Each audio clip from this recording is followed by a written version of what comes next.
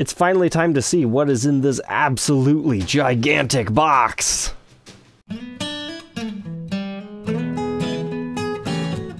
Welcome back, Troglodytes, to your daily dose of guitar information, the Trogly's Guitar Show. Like, seriously, what's up with this box? Other ones are so small in comparison. And despite being big, there sure is a lot of movement in here, so it kind of has me scared. But anyways, this was the deal I found on the Gear Exchange, which is basically Sweetwater's version of Reverb that they're trying to get off the ground. And I happened to do a hunting episode one night that you can check out here if you're interested. That was just a spur of the moment thing, and I found this awesome V that I was wanting to document. Now, this one might not be clean enough for my personal collection, but since this model is so rare, it needed to be documented. But even though this is a Heritage Series 80s Gibson lift-in reissue style case, that's not what we're documenting today. This is a 2013 Gibson Rudolf Schenker Signature Flying V. Now, we've been talking a lot about Rudolf Schenker lately and the Scorpions with their whole signature guitars, but we need to talk about this particular model. Because to date, this is probably the most accurate one that Gibson has created as compared to the one that Rudolf actually used in the Scorpions that's based off of his 70s original one. Because look, we've got the doofy rounded over headstock that the 70s ones are known for. We also have an extra pronounced volute. This is actually one of the most accurate volutes I've seen during the Henry J era. That's awesome. The pickguard looks a little bit strange because we have the red and white version, but there was also a black and white version out there. I'm deeply impressed that the shelf neck construction is also correct on this. Pretty much the only thing they didn't really get right is we do not have the ABR1 bridge, but Gibson USA's at the time really did not use that. So first impressions, I'm actually really impressed with this model, even more so than I thought I was going to be. This has got some seriously cool specs. But in case you missed my previous videos, let's learn a little about the Scorpions and Rudolf Schenker. The Scorpions, they have a whole list of songs that you know of, but probably their big most famous one is Rock You Like a Hurricane. But the Schenker brothers, both Michael and Rudolf, are very well known for this half and half black and white design. And the signature guitar was first given around 1983-84-ish. And it looked like this. It was the new thrash metal style Flying V. There were no pick guards or anything like that. It was basically part of Gibson's designer series, where they were doing some weird odd squiggly guitars and lines. But this particular one was a finish based off of Rudolf's 70s Flying V. But from the first signature iteration, it's about every 10 years Gibson seems to do a new one. So after the 84-85-ish run, there was one in 1993 where they did 103 of them, and they were signed by him. Then 10 years later, 2003, we've got another one with some signatures, but these ones weren't exactly accurate with the specs. I mean, neither was the first one. These were all based off of 67 style Flying Vs, whereas his was a 70s, so it was a little bit different. So then 2013 rolls around, we get this limited edition. There were 400 of these things made. Half of them were initially for the US market, and then the other half were for the international sales. And it's like the first time they finally got these specs right, as we were talking about.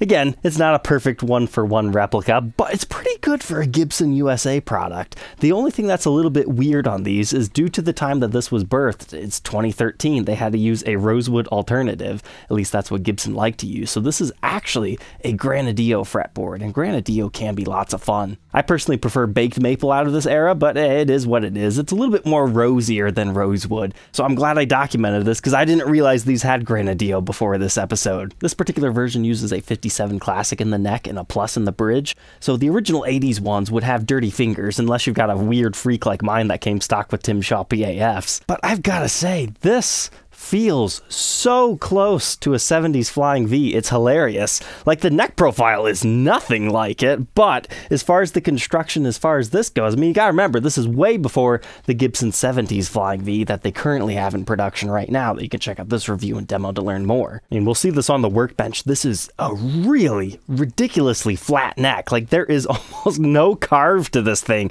Kind of feels like a classical guitar in that sense, but not ridiculously wide. And believe it or not, they were only $14.99 brand new. And even if you account for current day inflation, that'd only be like $2,000 newish. If this was offered today from Gibson USA, it would be an easy $3,000 to $3,500 guitar. And since it seems about every 10 years we get a new one, we are due this year, and I would like to petition Gibson to make it a true custom shop this time, no longer Gibson USA's. Let's give Rudolf a full one-on-one replica Murphy Lab aged hyper collector piece. I think that would be fun. So to learn more about this one, let's go ahead and throw it on the workbench to take a look at its parts and specs.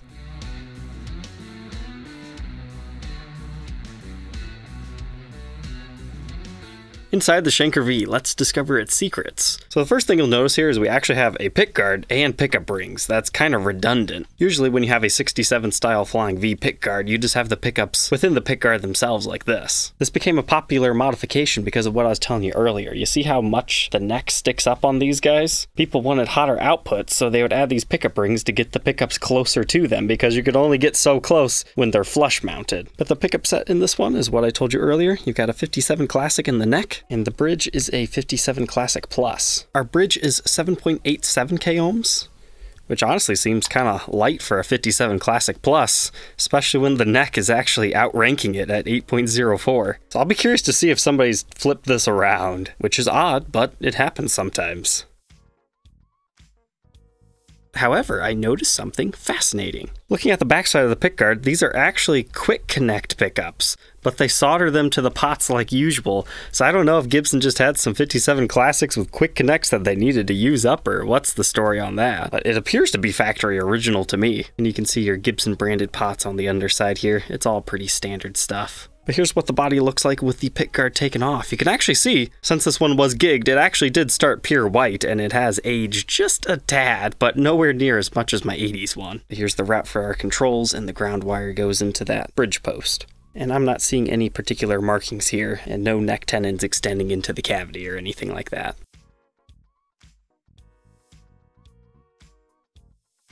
But as far as our bridge and tailpiece goes, it's just your regular Nashville style. So that Nashville bridge looks like this, and the tailpiece is full weight Advanced Plating Incorporated branded. But you've got two volumes, neck volume and bridge volume, with a master tone in our triangle configuration.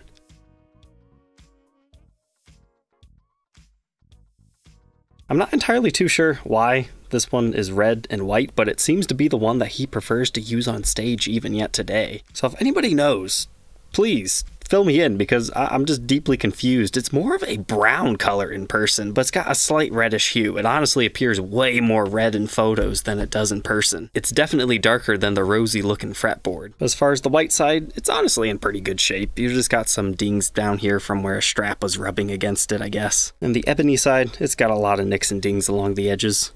This one was definitely played. And then right up along here, there's like some sort of a ding or something over there. Moving on from the mahogany body, again, it's the mahogany neck with the Granadillo fretboard. Now the cool thing about Granadillo fretboards is you very commonly find some flame figuring within them. Like, watch this area right there and you can kind of see what I'm talking about. So as far as feel goes, I mean, it's similar to rosewood. I would say it's a little bit softer feeling, and it definitely usually appears a little bit more red, but it kind of works on this guitar since we've got the red on this side of the pickguard for whatever reason. But it's just our acrylic dot inlays, nothing too fancy as far as that goes, but it's the profile is the real reason you buy one of these. And I could be wrong, but a 12-inch fretboard radius actually seems a little bit too rounded. Seems to be closer to 10 inches in my opinion, but it's still a 24 3/4 inch scale length. So we got a nut width of 1.69 inches, that's pretty standard. But by the 12th, it's 2.11. But look at that, blade thin, 0.82 at the first fret neck depth, and then 0.92 by the 12th. That is a very thin neck profile. Here's that neck profile at the first fret and the 12th fret. I think this kind of helps you see what I was talking about. This is definitely more so a D-shaped profile. I mean, it's ridiculously flat on the back, hardly any roundedness at all. But yet it still has the roundedness of the edges, so it is comfortable. It just takes some getting used to playing. You just have to feel this guitar in person to truly understand it. Now the headstock on this one is kind of interesting. Like if you actually compare it side by side to a 70s Flying V, this is like ridiculously small. But I think to compensate for that, they made the truss rod cover ridiculously small in comparison to those as well. Typically those will have a 3-screw adjustment. So they just kind of shrank this whole thing down, but gave it 70s stylings, especially with the Schaller style tuner tips on here. Just, you know, give it the flair without being an exact reissue. I mean, that's what Gibson USA is all about, right? But our truss rod is in perfect shape on this one. And here's our smaller truss rod cover, 70s inspired. As far as the headstock angle, I measure about 13 degrees.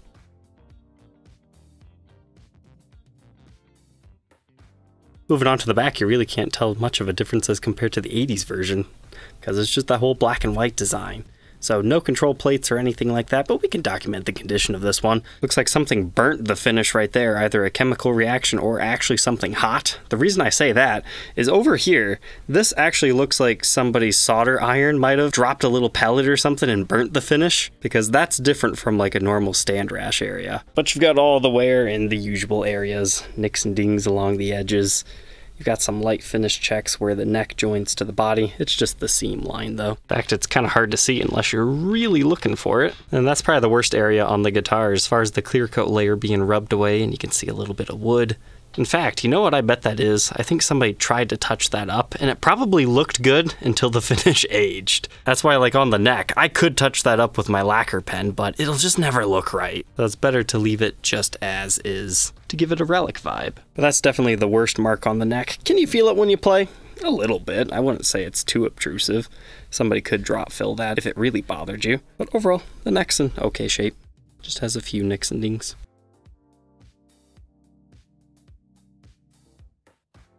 Gibson USA deserves an award for this volute. That looks exactly like what a late Kalamazoo volute would be, because that is just gigantic. And I like the way they did the serial number on here. It's just barely into the black. So from far away, it just looks like it was a sloppy paint job. No, that's just because the finish ran into the numbers a little bit. But you also have the Made in USA 2013 stamp because of the year this one was produced. And yep, we've got some dings up here too. But very cool that we have the Schaller style 70s tips on the Grover tuners.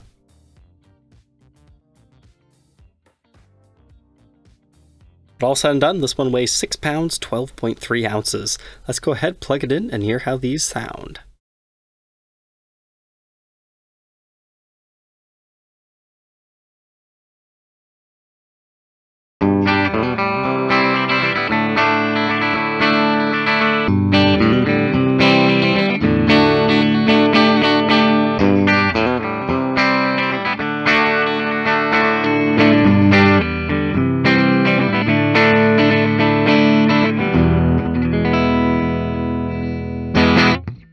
Yep, it's official. Somebody's swapped this around. I was wondering why the neck position sounded so bright.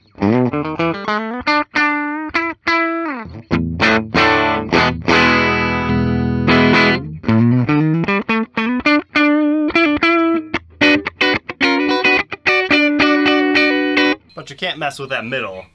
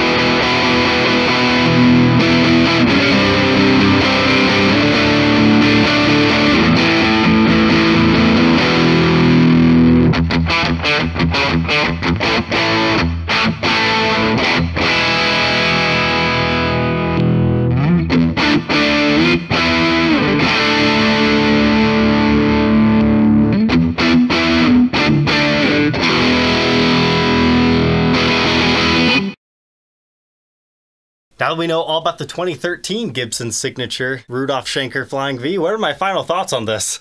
I don't know, it feels like I've been making the same video the past couple of months, but they are all different, trust me. And this one, it's really the neck profile that throws you for a loop. I'm not gonna say it's my favorite because I prefer a little bit more of a rounder neck, but this is exactly what Rudolf wants, so that's what he got.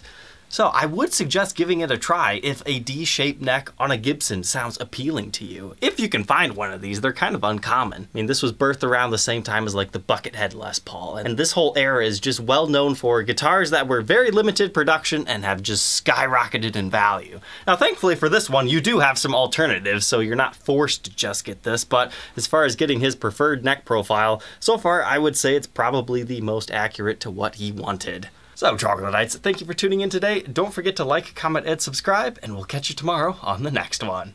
Take care.